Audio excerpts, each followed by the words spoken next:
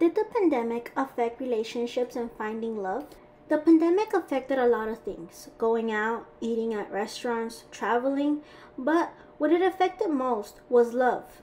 I had a great pleasure to interview 3 people that were affected by the pandemic in 3 different ways of love. Mr. John Hernandez, a assistant therapist for marriage couples, he said his marriage was put on jeopardy because of the pandemic. His wife resides in Ciudad Juarez, Mexico, while he lives in El Paso, Texas. When the pandemic hit, he told me that he could not see his wife for 14 months. A lot of communication was needed and a lot of love. Now that the pandemic has calmed down, this is how he goes to see his wife, once a month. He takes the border highway, where eventually takes him downtown. Then he is dropped off and walks and pays to enter Mexico and meets his wife in the bottom. From the United States to Mexico. Uh-huh. Right here they charge you 50 cents, and it's like, I don't know, it's like maybe quarter mile up the bridge, and then down the bridge, and on the other side there's Mexican soldiers, and all they do is just search your packages in case you're carrying any packages, and just search you to make sure you don't have any contraband. Once you do that, you're in Juarez, you're in Mexico. And this bridge takes you to one of the main streets, and it's nothing but a bunch of shopping. So you'll see all the merchants, Mexican merchants. They'll speak English to you because they see a lot of tourists, and they will speak English to you. And where do you meet your wife? As soon as I cross the bridge, she meets me right there. We get an Uber and we go home. Now on the way back, on that side of the bridge, on the way back, place where everybody crosses from Mexico over here. And you go through, if you go into the cars, this is where you get your inspection. And how long do you wait in the line to go back home? It depends. Look at all the cars. If you come into the cars, it can take up to 4 hours. But if you're walking, it depends what time of the day.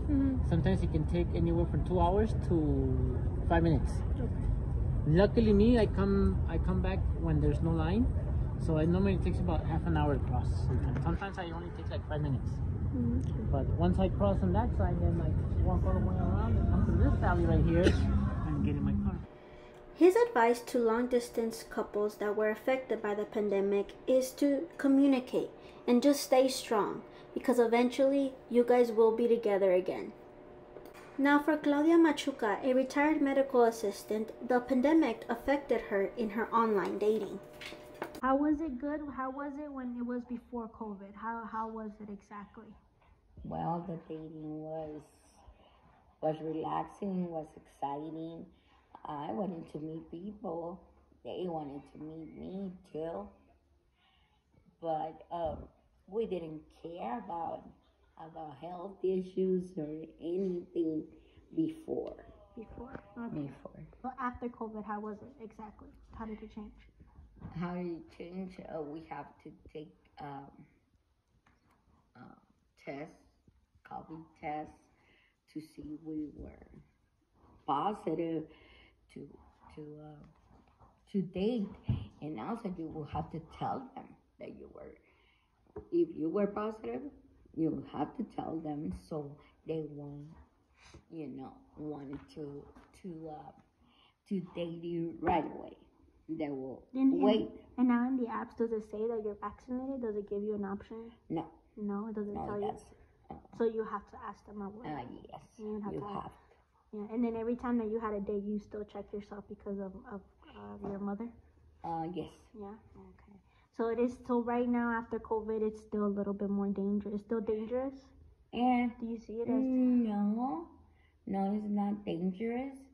But I'll always be cautious. What is the one thing that you recommend in mobile, like now meeting people online and everything? Like, what is one thing that you recommend to people to do? To be safe. Now, for Josue Pichardo, a student from Park University, says that the pandemic has made his relationship stronger than ever.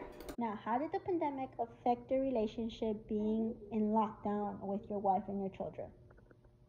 I think I benefited greatly from it. Our relationship is stronger than ever. We learned to reconnect more of that when you first fall in love type of feeling, what you cared about that person. You guys would tell each other everything, how it was. It just felt good. It felt like starting from ground one. But also, I mean, you know how anybody, we all need our space, and needed my space a few times. Now that the pandemic has calmed down, he takes his wife and sometimes his children to the movies and out to eat as well. Now, what do you recommend to people that were going through the same situation as you, being locked down with their spouses? What do you recommend to make their relationship stronger as yours was? I would recommend doing stuff from the beginning.